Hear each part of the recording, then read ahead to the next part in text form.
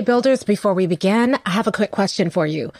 Are we connected on social media? The reason I'm asking is because as much as I love giving you the podcast episode every single week, I'd love to take our relationship deeper. So if we're not connected on social media, let's connect. I'm on LinkedIn at Robin_Mindsteps. I'm on Twitter at Robin_Mindsteps. I'm on Facebook at Robin Jackson. Please, let's connect so we can keep the conversation going. Now, on with the show. You're listening to the School Leadership Reimagined podcast, episode 248. How do builders like us make a dramatic difference in the lives of our students in spite of all the obstacles we face? How do you keep your vision for your school from being held hostage by resistant teachers, uncooperative parents, ridiculous district policies, or a lack of time, money, or resources? If you're facing those challenges right now, here is where you'll find the answers, strategies, and actionable tips you need to overcome any obstacle you face.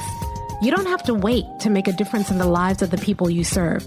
You can turn your school into a success story right now with the people and resources you already have. Let's get started.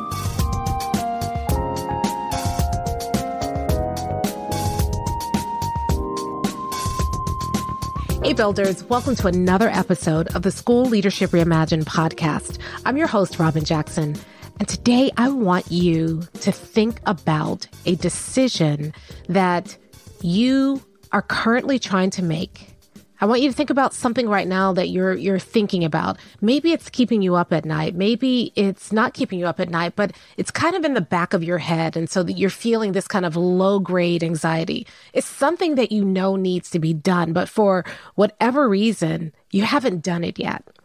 And let's talk about it. And my goal is by the end of this episode that you'll actually have made that decision so that you can get that off your plate and move on and do the work that you know you were called to do. So let's talk about why you haven't made that decision yet. For some of you, you haven't made the decision because you don't feel confident that it's the right decision.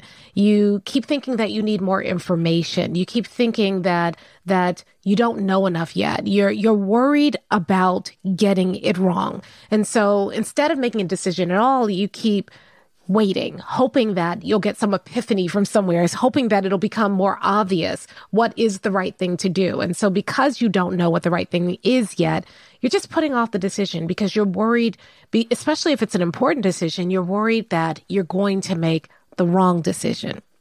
Now, for others of you, you believe it's the right decision, but you're worried that you won't get support. Perhaps you're worried that you won't get support from your district. You're worried that your superintendent won't support the decision because you've had experiences in the past where you haven't been supported. And you're worried that without that support, you won't be able to get things done. Maybe you're worried that you're not going to get support from the direct supervisor. Maybe it doesn't go as far as the superintendent, but you're worried that if you were to make this decision right now, that the district, because it's going in a different direction, is just going to override your decision and push you towards a direction that the district wants to go, even though it's not, you believe, the right direction for your school. For some of you, you're worried about not getting support from your staff. You are worried because even though you know it's the right thing for your school, you know that if you got in front of your staff right now, you're going to get pushback.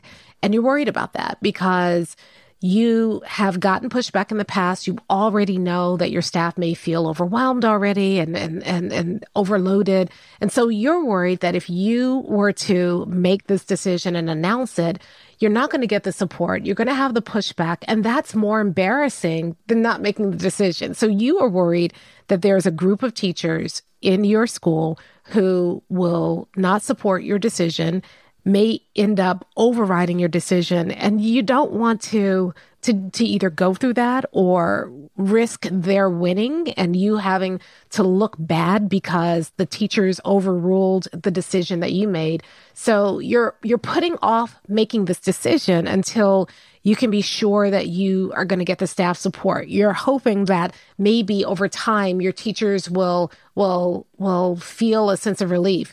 And then they won't feel so overwhelmed. And so when you announce that decision, then maybe they'll be ready for it, which, as an aside, is a false premise because they're overwhelmed already. What makes you think they're going to stop being overwhelmed? And if your decision could help them, then why would you worry about them being overwhelmed? But we'll talk about that later. So you're worried that your staff isn't going to support you.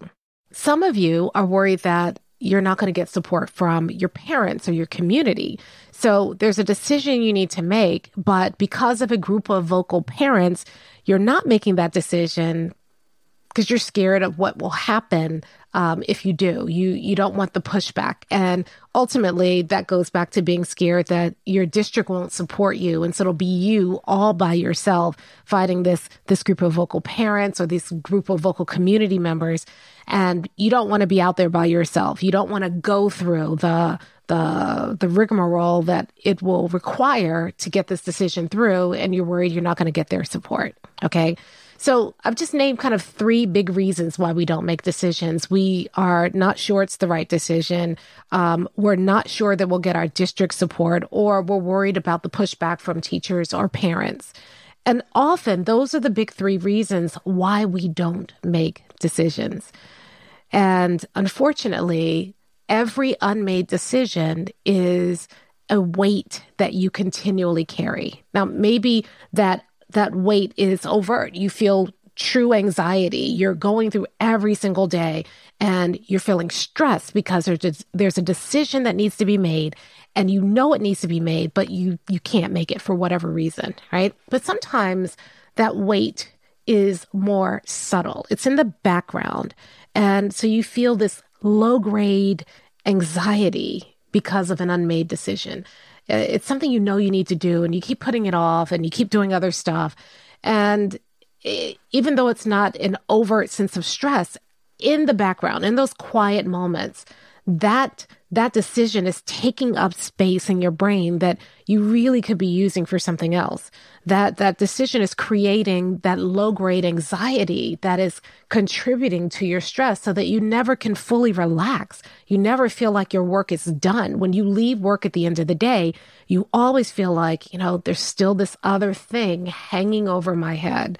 And so even if you go home, even if you don't do the work, you are carrying that anxiety with you. And it means that in your leisure, you can't enjoy it because you're still, your brain is still, has that open loop because of that unmade decision.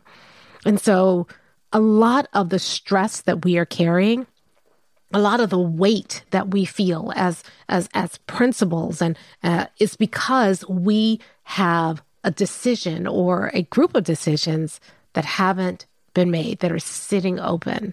And that's taking space away from your ability to move your school forward, to step into your vision, to enjoy your life. So today I want to talk to you about those unmade decisions, and I want to kind of unpack each of those big fears, those reasons why we don't make decisions, and hopefully give you something that you can use to finally get the decision done. So let's start with the first big fear. You're worried about whether or not it's the right decision. And when we worry about things, that whether or not something is the right decision, what we do is we keep putting the decision off, looking for an epiphany. And the epiphany never comes because, I'm going to be honest with you, you already know what the right decision is.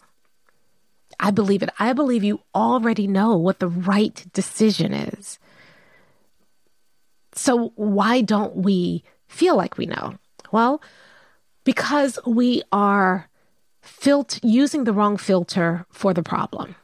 That's my theory. So the way that we mostly make decisions and what gets us stuck from making the right decision, even though we know intuitively what the right decision is that we start factoring other things that don't matter, right? So in reality, we're not worried about making the quote unquote wrong decision. We're not even worried about failing. We're worried about what people will say about us if we fail.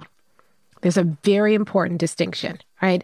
Failing isn't horrible unless you're worried about what other people will say about you or think about you if you fail. right? Think about when you are playing a game on your phone, right? We fail all the time, but nobody's around. Nobody knows that we fail.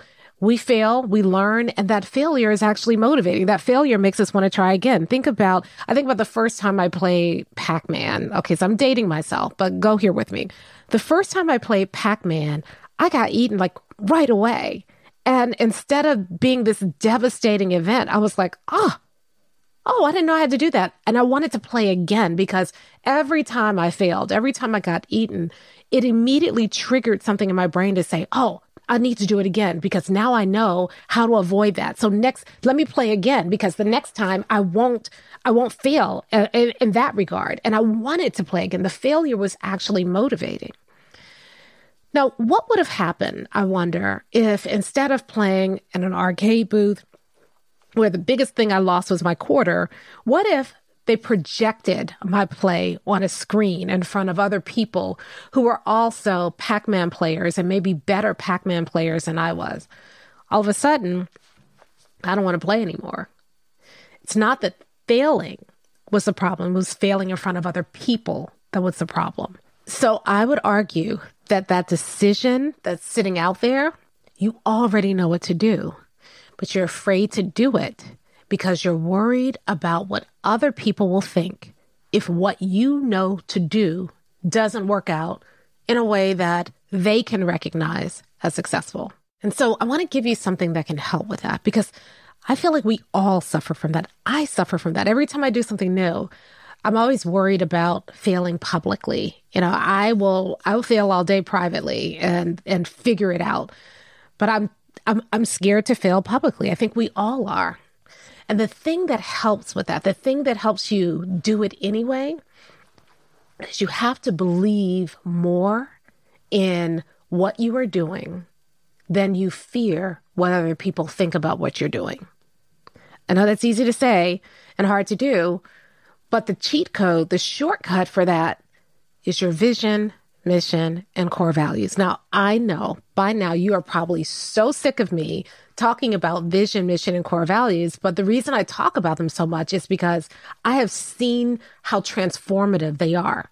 When you have a 100% vision, a vision for every single child, a vision about which you are truly passionate, decision-making gets so much easier. I talk to builders in Buildership University all the time who say the same thing. They keep telling me this over and over and over again. Those hard decisions, the ones that they used to agonize over, spend the weekend thinking about, waking up early because I can't sleep thinking about, in every single situation, when they take that decision and sift it through their vision, mission, and core values, all of a sudden the answer is obvious. You don't have to be like, well, I guess this could be the right thing. The answer is obvious. And because the answer is obvious, they can go forward and make the decision and feel confident that they're making the right decision because that decision aligns with their vision, mission, and core values. So if you are agonizing over a decision right now, first of all, you already know what you need to do, but you don't want to do the right thing more than you worry about what other people think. When you have a vision about which you are passionate, when you believe in that and you have a mission and a set of core values that are non-negotiable, it helps you to be more invested in doing the right thing than you are worried about what other people think about you. And so you can overcome the natural tendency that we all have to worry about what other people think about us because we're committed to something bigger. That vision, that mission, those core values become bigger than other people's opinion. And so you don't worry about it. And the reason you don't worry about other people's opinion is because you can justify your decision in something bigger than both of you. Right? If you're making a decision based on your best guess, then somebody else's best guess has equal footing with yours. But when you're making a decision based on a bigger vision, mission, and core values, then it's not about your best guess or somebody else's best guess. It's really about what will best serve your students. And so you don't have to agonize anymore about, is this the right thing? Isn't it the right thing? All you have to do is take a look at your vision, mission, and core values, and that will tell you if it's the right thing. Now, those of you in Buildership University, we have the alignment architecture in there that kind of helps you do it, in a really tangible way. And you can also do this with your team. You can go through this with, anybody who's questioning your decisions. You can use it on your own to make your decisions. But the idea is that when you have a vision, mission, and core values, and when you filter your decisions through your vision, mission, and core values, you can be confident that the decision you make is the right decision. And so you can make decisions more quickly. Instead of agonizing about it for weeks on end and carrying that weight, you can make a decision quickly. And it's not a snap decision. It's a decision you can be confident in. And then you can move on with your life. You can take all that energy that you've been holding to carry the weight of that decision, and you can use that energy and that brain power on something more important, something more valuable. And I believe, frankly, that this is why builders move so quickly. This is why builders have success so quickly, because builders make decisions more quickly. Builders are able to look at a situation, filter it through their vision, mission, and core values, make a decision, and move on, while everybody else is spending all this time agonizing and delaying decisions and wondering if they're making the right decision. Builders have moved on. And so that's why builders move quickly. It's why they succeed more quickly, because they don't let a decision sit. Instead, they trust their vision, mission, and core values. They filter the decision through their vision, mission, and core values, and they do the right thing. You already know what the right thing is, but you don't have a way to get through all the other stuff that we carry to be able to make the right decision. But when you have that vision, mission, and core values, that filters out all this other stuff, our fear about what other people think, our worry about our own decision-making ability, our confidence in ourselves, all the other stuff. The vision, mission, and core values filter all of that out so that the only thing that is left is the right decision, and you can make it with confidence. All right. Now, problem number 2 is that we're worried that we're not going to get support. And I get it. This is a legitimate worry, because in many cases, the district does not support you stepping out of line. And when you are a builder, there are going to be times that you step out of line. You're not stepping out of line in terms of the ultimate goal of the district, but the districts work because they get everybody in uniformity and sometimes in conformity, rather than getting people aligned around a bigger vision, mission, and core values. We always say that the idea of leadership is an artifact created by the institution to sustain the institution. So when you are a leader, your job is to work within the institution to sustain the institution. So if your institution has a specific way they want you to do things, as a leader, your job is to get things done the way the institution wants them done. If your institution has a vision of 5% growth every single year, your job is to give them that 5% growth every single year. That's why being a leader can be so confining. When you're a builder, then you are not satisfied with 5% growth every single year. When you're a builder, you want 100% growth. You want every single one of your students being successful, which means that you are using 100% tactics when your district may be only asking you to use 5% tactics. And so that can get very, very frustrating very, very fast. But when you are a builder, you worry less about institutional support, because you are convicted that what you are doing serves both your kids and the institution. And so you don't have to wait and ask for permission. Instead, what builders do, builders don't ask for permission. They ask for support.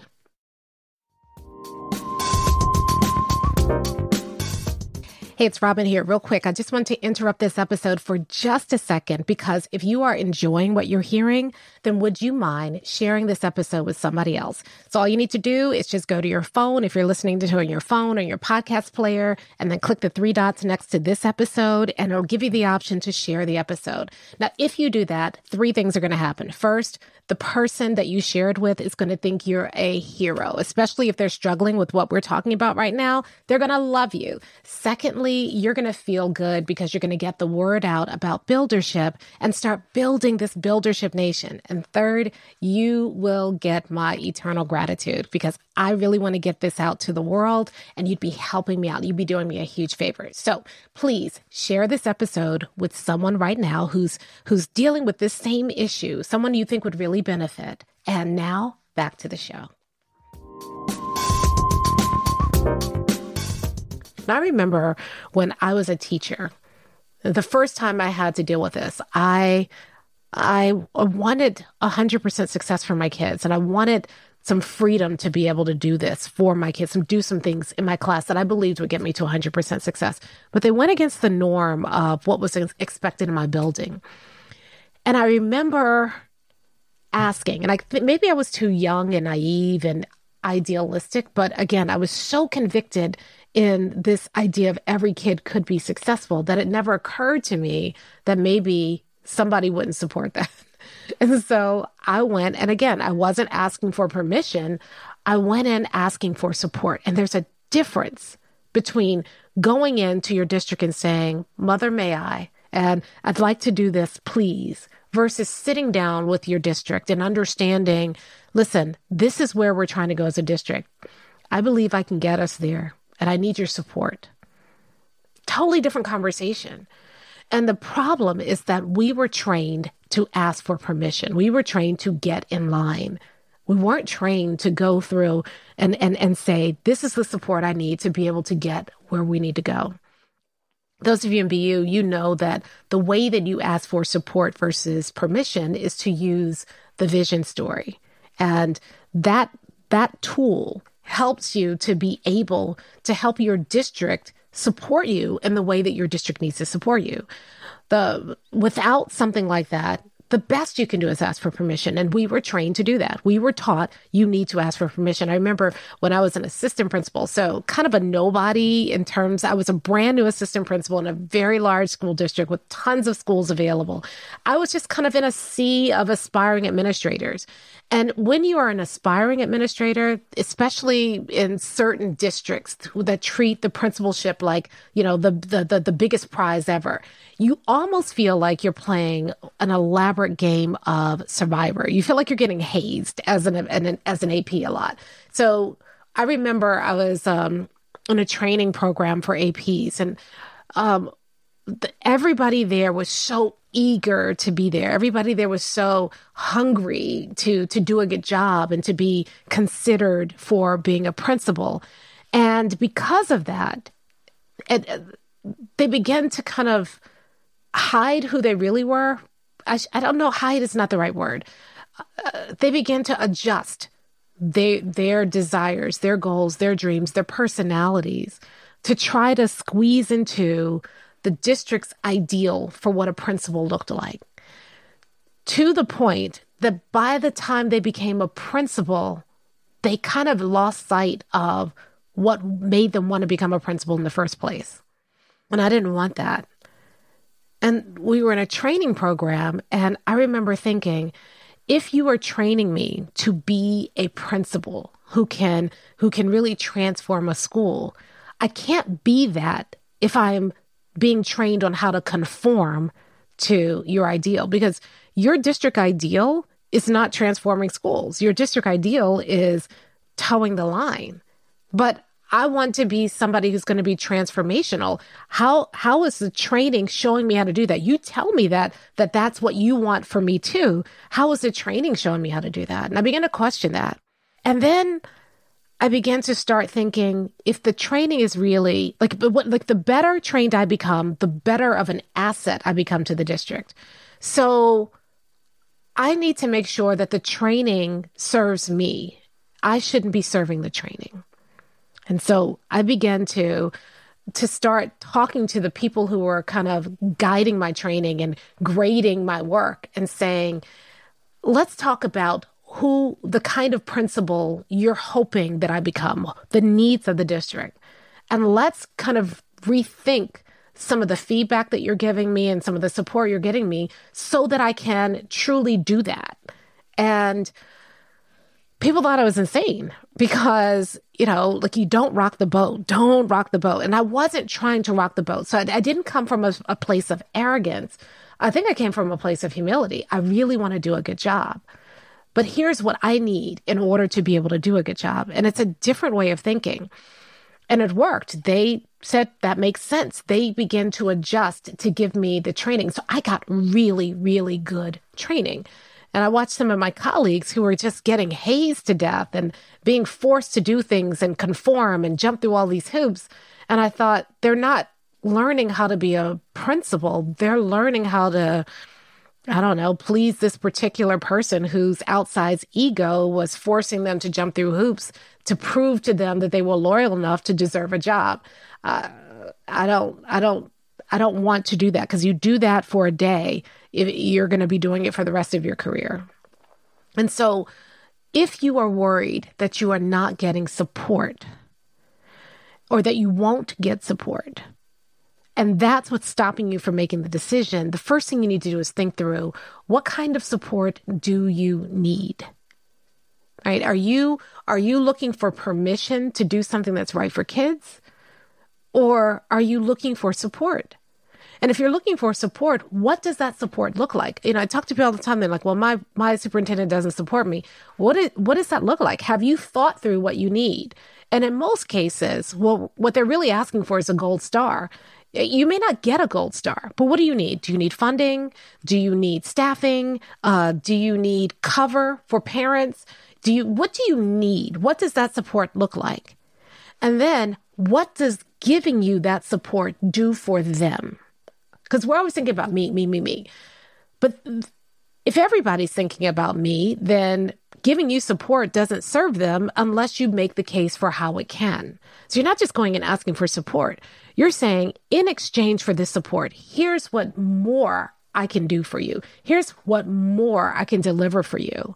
And so when you do it that way, you often get the support that you need.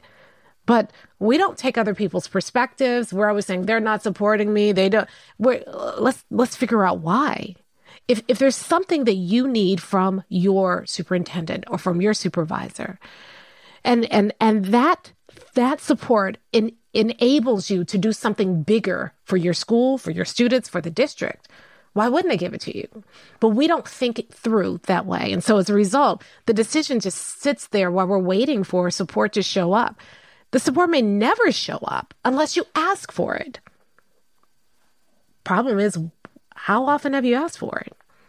We just assume we're not going to get it. We just assume that everybody up there is playing politics, and maybe they are. But so what? Your students need you. Your staff needs you to be an advocate for them. Your vision demands it of you.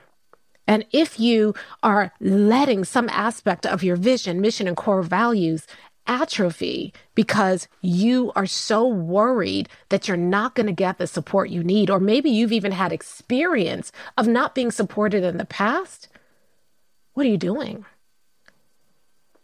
So if that's stopping you, here's what I want you to do. I want you to sit down and think about, what support do you need? You may not get the gold star. Stop. You don't really need that. You don't need their approval.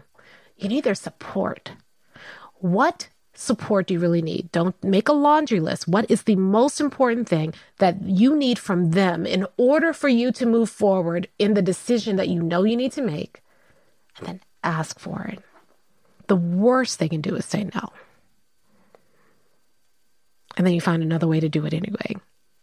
Different episode. Okay, so we talked about you're not sure that it's the right decision. I think you've got an answer for that now.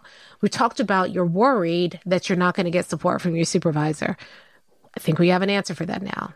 The last piece is some of us are worried about making a decision because we're worried about the fact that our staff won't support us.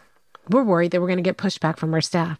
And here again, I know I sound like a broken record, but I'm going to bring back the vision, mission, and core values, because the builders in Buildership University who've created and gone through the process of creating a vision, mission, and core values, a process that creates true ownership for your entire staff, this is not an issue anymore. Will your staff support it? I don't know. Do they co-own the vision, mission, and core values? Have you built that in your school? Because if you do, they can. I was just talking to a builder this week, Amy, and Amy almost made me cry because Amy was talking about how she inherited a school that had a very toxic culture, not a lot of staff support.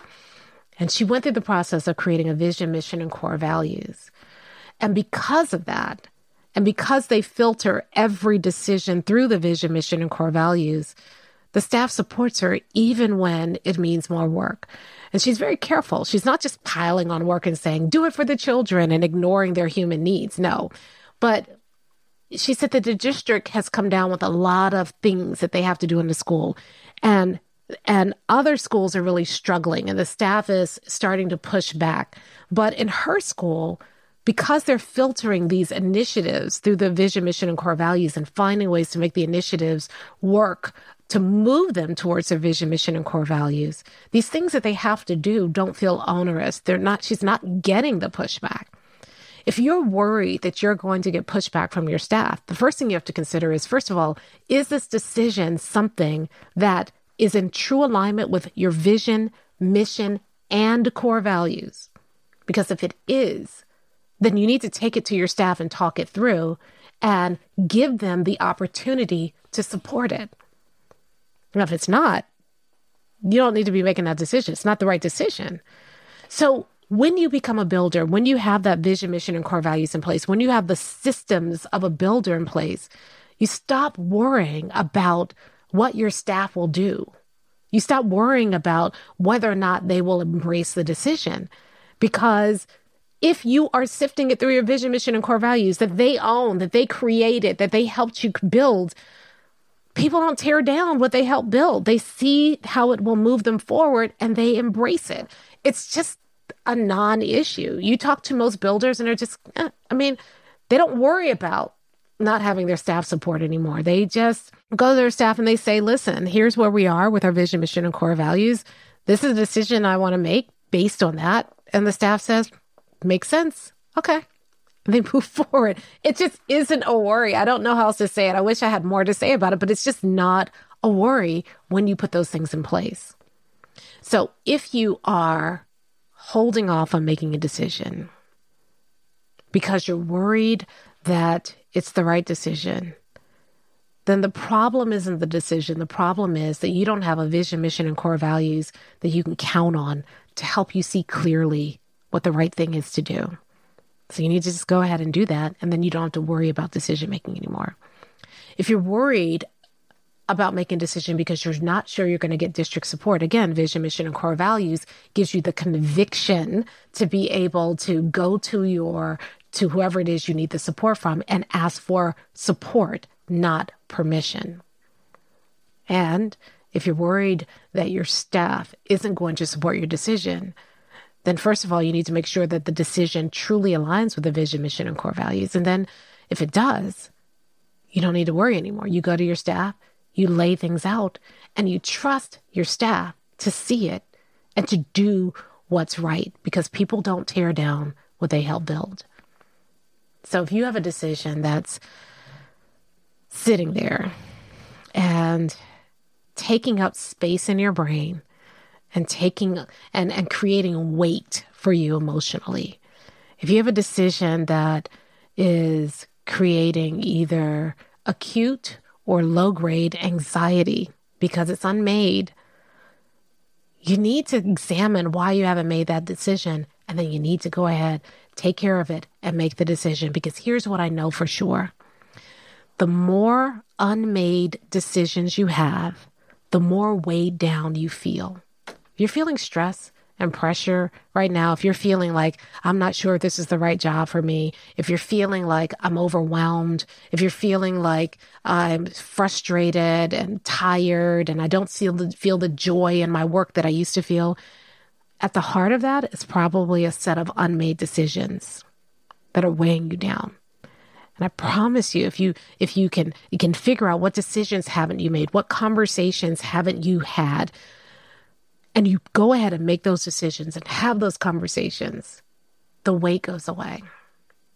You feel better. And more than that, you are able to move forward in your purpose because you're not being held back by unmade decisions and unhad conversations. The reason that builders are able to move so quickly and see success so quickly is that armed with that vision, mission, and core values, they make the right decisions. They're confident in their decisions. They make them quickly, not haphazardly, but decisively and quickly, because they have something they can anchor in that gives them the confidence to make good decisions and to trust their decisions and to learn from their mistakes and to make better decisions next time.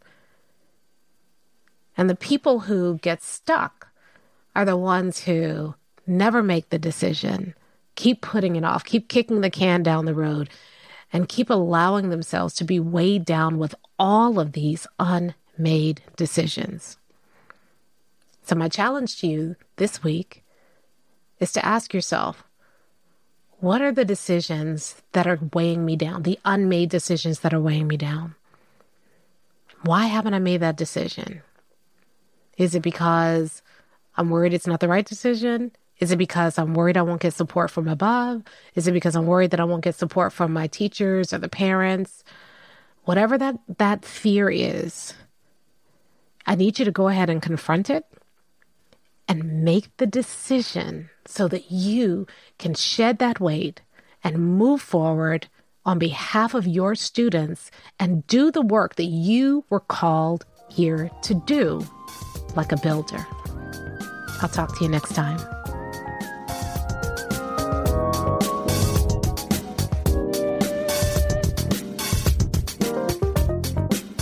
Hey, if you're ready to get started being a builder right away, then I want to invite you to join us at Buildership University. It's our exclusive online community for builders just like you, where you'll be able to get the exact training that you need to turn your school into a success story right now with the people and resources you already have.